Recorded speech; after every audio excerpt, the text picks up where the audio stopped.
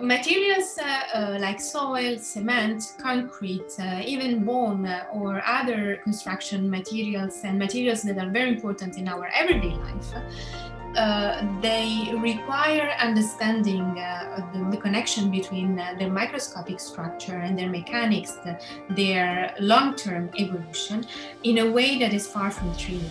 This bridging between the microstructure and the mechanics and the long-term evolution is crucial because these materials are so complicated and so complex at several length scales. So we need to address each length scale with different techniques, different approaches, and therefore this requires a very interdisciplinary discussion.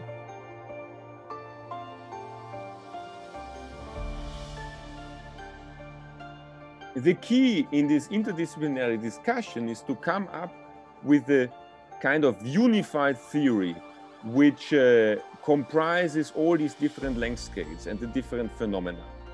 Traditionally, there are theories like homogenization theory, where you smear out over the microstructure, or very related to this continuum micromechanics, where you use continuum mechanics not only at the macro scale, but you use it at different lower scales and you extend the applicability of continuum mechanics.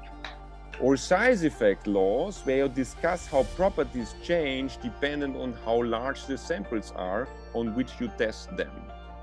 And in recent times, most interestingly, the trend has gone to combine fields which are normally not combined at all, like discrete physical approaches and continuum approaches, modeling approaches, or like very fundamental ab initio methods like density function theory via combined with continuum mechanics and in the end with classical material mechanics.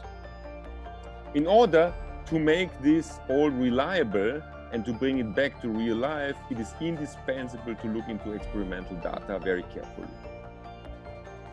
Understanding how to make these bridges, making this bridge in an effective way between nanoscale level to microscale processes to continuum properties and long-term evolution, it's the key challenge here.